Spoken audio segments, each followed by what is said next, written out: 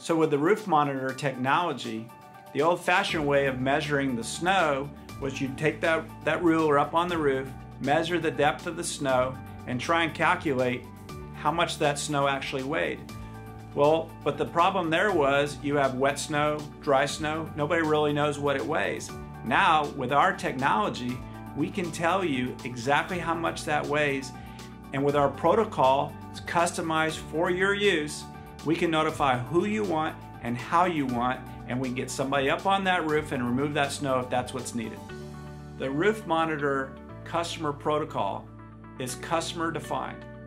We can contact the authorized service provider, we can contact your district manager, we can contact you as the building owner, we can contact whoever you want.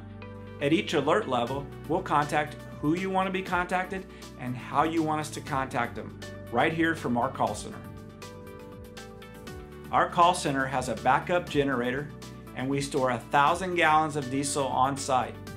Plus, our fiber runs both east and west and north and south. Therefore, if we lose internet connection from either direction, we'll still be up and running.